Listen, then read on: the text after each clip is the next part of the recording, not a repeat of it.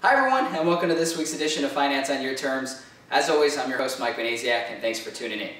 So maybe you're expecting a child, maybe you already have a child. One of the big questions that's probably racking your brain is, how much should I be saving for college education? And I think all of us as parents have some ambition of paying for part or all of college, but we also know the news, right? College is not getting any cheaper. In fact, it's growing anywhere from 3 to 6% in costs per year.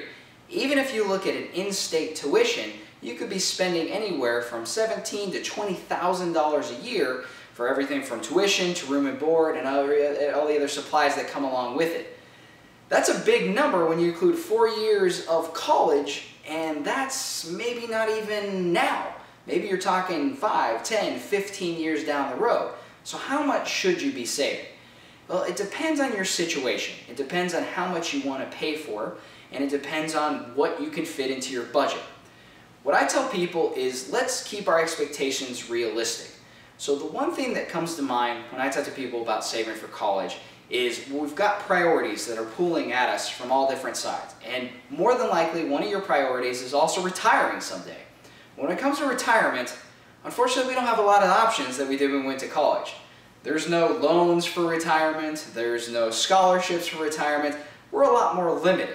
So when it comes to priorities, I want to make sure that you keep your retirement as your top priority. And then as your budget allows, let's start then saving for kids' education at that point. And realize that most likely you're not going to be able to pay for all their education. But that's okay. Let's start by setting a realistic goal. Maybe you want to pay for a fourth of it or half of it. And let's set up those monthly goals for you at that point, so that where you're maybe having to save $100 or $200 or $300 per month versus $800, $900 or $1,000 per month to be able to pay for all of it.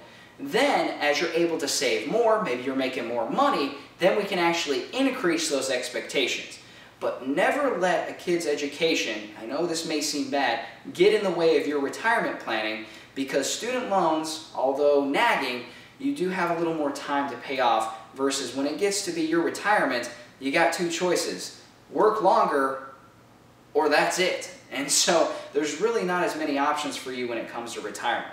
So let's keep your priorities straight, and when it comes to kids' education, there's some very accessible ways that you can deal with that and you can save for it. I'm going to talk about one of those next week, but until then, let's rethink our priorities and make sure that you're paying yourself first.